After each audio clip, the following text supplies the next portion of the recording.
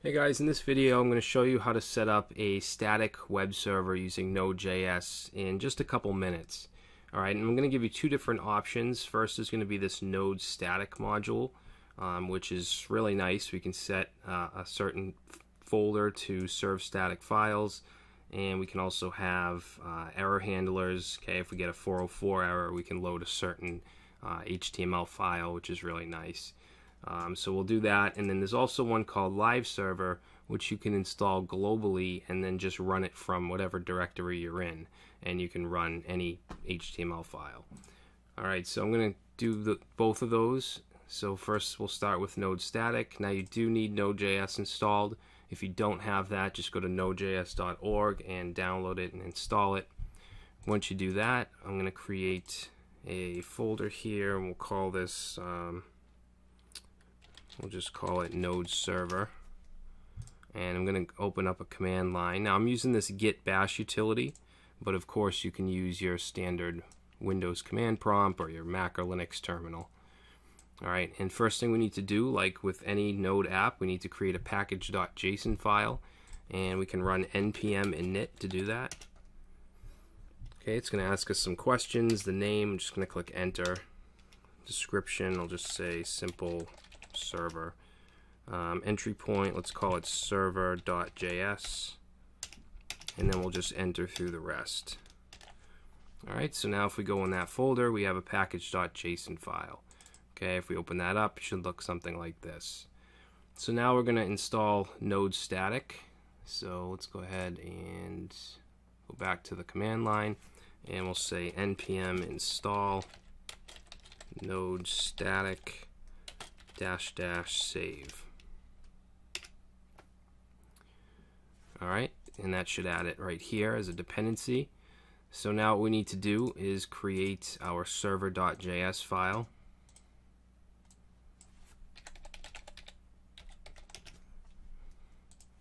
Okay, we'll open that up, and then if we look at the documentation here at npmjs.com, we can just grab this, really. Copy it, paste it in here. Okay, I'm going to get rid of these comments. Alright, and let's go ahead. I'm going to change the port from 8080 to 8000. Actually, you know what I usually like to do is have a port variable. So we'll say port equals 8000, and then down here we'll say port. And this also takes in a callback function, so you can have something happen after it runs. I just want to do a console log. We'll say server started on port, and then we'll just concatenate that port variable. Alright, and that should do it. So let's go ahead and save it, and we'll go back to our command line here, and let's run node server. Okay, we get server started on port 8000. Now we don't have a public folder, so we're probably going to get some kind of error. Localhost 8000, and if we look down here, we get a 404 error. Alright, so let's go ahead and stop that for a second, and then we'll create our public folder. And we'll add in index.html. Let's open that up. We'll just put some, say hello world. Save that. And now let's try running it again. And we go back and reload, and we get our index file. Now if we try to go to a page that's not there, like about HTML, you'll see that we just get this blank white page, which I would think would throw an error, but I guess it doesn't. So we want to create a custom error page, okay, when this happens. So what we can do is we can go right in here and add in a function. Okay, we're going to pass in an event parameter here, and then res. and then we can check for the status. We'll say if e and e.status is equal to 404, which we know is an error, then we're going to say file dot serve file, okay, because we can serve individual files, and we'll say, let's do /error dot html. Alright, and then we're also going to pass in 404, an empty object, and then our request and response. Alright, and that should do it. So let's save it, and then we get to create inside the public folder. We'll create error.html.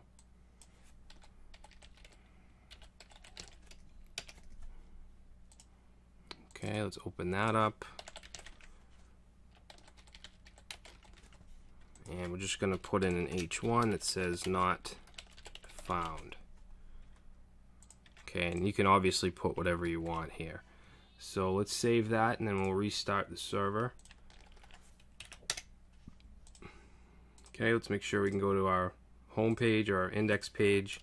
Then if we go to about.html, which isn't there, it's going to load that error page, so not found. No matter what we put here, it's going to go to the not found. Alright, obviously if we do create the about page, it'll go to it.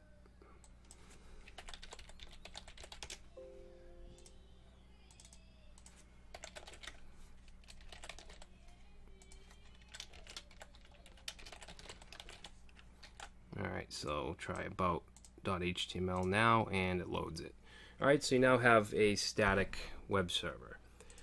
Alright, so that's Node static. Now live server is a little different. It's basically we're going to install it globally so that we can load it from anywhere, which is really helpful. So let's close all this out, and we're going to create another folder here, and I'll just call it Node.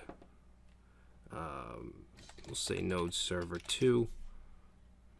And I'm going to open up my command line there. Actually, I'll just navigate to it. Alright. And then we're going to install live server. So npm install live server. And you want to make sure you add the -g. That'll install it globally.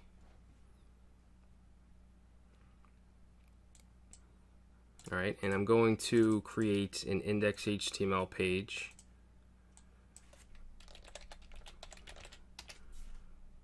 And we'll open that up.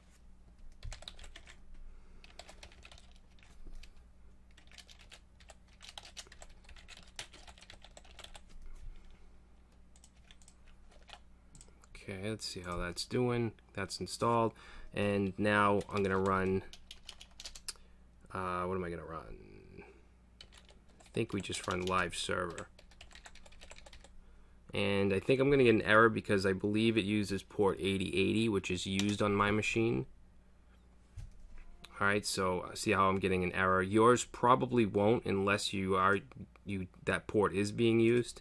Now in my case I'm going to use a different port, and that's really easy to do. We just say live server and -- port equals, and I'm going to say 8000. And that's going to open it up. You can see it's at my local host, port 8000, and it's loading that index page. Okay, so it's as easy as that. Now if I create here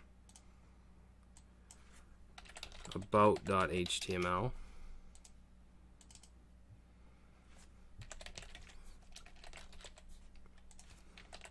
and save that, and then let's try to go to /about, and there we go.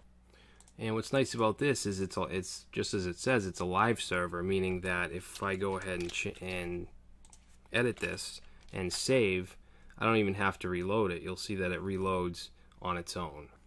So it's really helpful, really easy to use, and I've actually been using it lately for a lot of my Node projects. Alright, so I just wanted to give you guys some information on these two modules. I'm going to start making some more short videos recently I've been making a lot of courses and long tutorials, but I do want to make some more short videos just showcasing one or two different modules or technologies. Alright, so hopefully you found this helpful, and I'd appreciate it if you could subscribe if you're not already subscribed, and thanks for watching.